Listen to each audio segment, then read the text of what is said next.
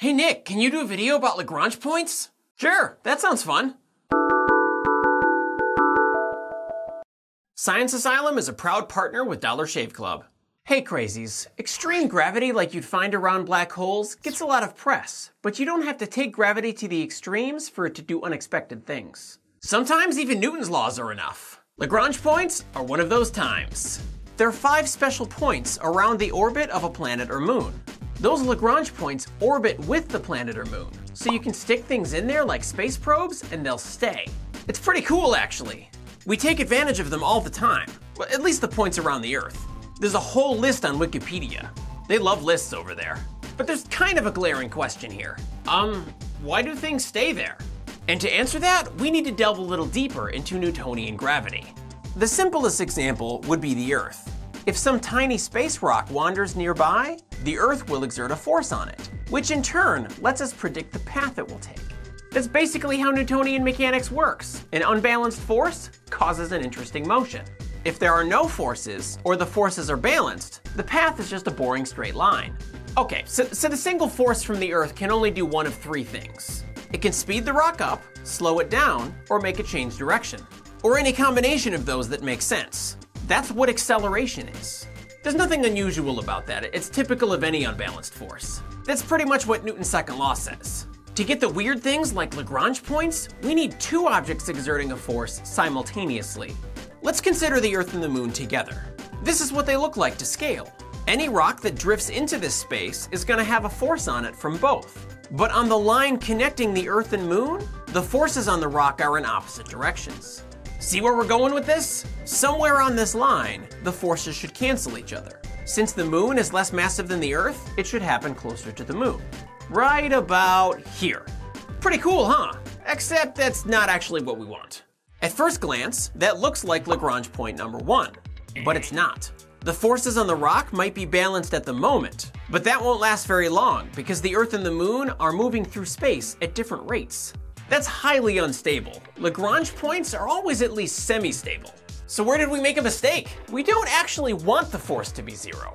Remember, these points move around as the Moon orbits. Anything at those points will be traveling along curved paths. Curved paths are accelerated paths, and acceleration means there should be an unbalanced force. So we need to be a little more careful. Rather than 2 forces adding to 0 in Newton's second law, we want them to add to give us curved motion instead. This is the centripetal or center-seeking acceleration. Doing that puts the Lagrange point a bit further from the Moon and a bit closer to the Earth. This is Lagrange point number 1, or L1 for short. It's about 36,000 miles from the Moon, compared to the location from earlier, which was only about 24,000 miles. You could use the same technique to find L2 and L3, but this isn't very elegant. It requires us to already have some idea of where they are beforehand. And it isn't very obvious why L4 and L5 even exist. There's a better way to do this, but we need to do 2 things. First, we need a change in perspective. While we know the Moon orbits the Earth, this would be a lot easier if it didn't. So let's pretend like it doesn't.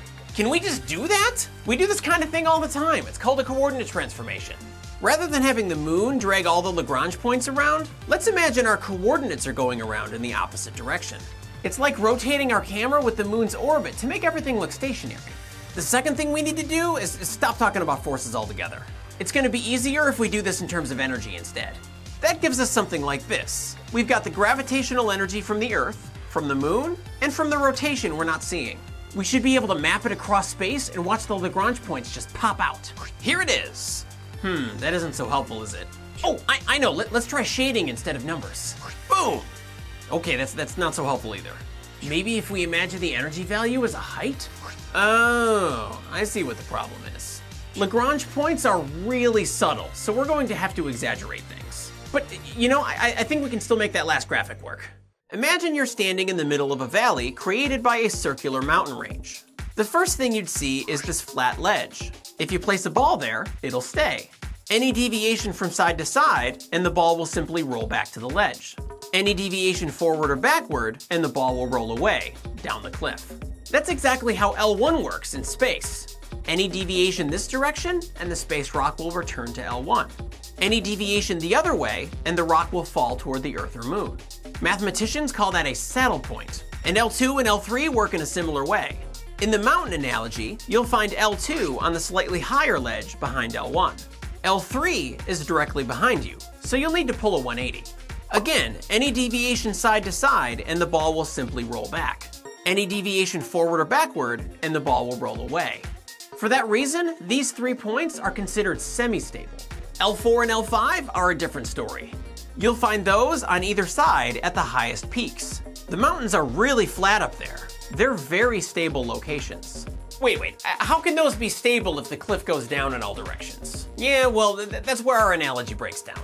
That's the problem with analogies. They all break down somewhere. In space, any motion of the rock will activate the Coriolis effect. That effect makes the path of the rock spiral back into L4 or L5. In our analogy, it's as if the motion of the ball changes the mountain, which sounds a little strange, but rotating frames are weird like that.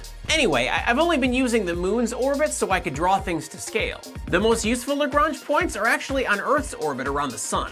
If you want a space probe to monitor the sun, you put it at L1, like SOHO. If you want it to always point away from the sun, you put it at L2, like Planck. Unfortunately, those require course corrections every month or so. L3 lasts a bit longer, but it's not much use since it's always blocked by the sun. It could never send us information. L4 and L5 are so stable, they tend to collect space junk naturally. They don't even need to be related to the Earth. All orbits have these points. My favorites are L4 and L5 for Jupiter. They're filled to the brim with asteroids. So what are Lagrange points? They're 5 special points around the orbit of a planet or moon. They orbit with the planet or moon, so they're locations of stability. Objects can remain stationary with respect to the planet or moon. Some of them are fully stable, while others are only semi-stable. But the 2 least stable points are actually the most useful. We regularly put space probes there for a consistent view of the universe. So what do you think about Lagrange points? Cool? Not cool? Let us know in the comments. Thanks for liking and sharing this video. Don't forget to subscribe if you'd like to keep up with us. And until next time, remember, it's okay to be a little crazy.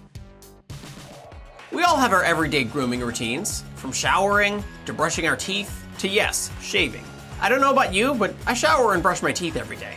No matter your routine, Dollar Shave Club has everything you need to help you look, feel, and smell your best. A lot of you have probably heard of Dollar Shave Club and think they only stick to shaving products. Well, don't let the name deceive you. Dollar Shave Club can solve all your grooming needs in one box. Shower products, oral care products, hair products, skin products, butt wipes, and obviously shaving products. Basically, if you have a body, they've got you covered.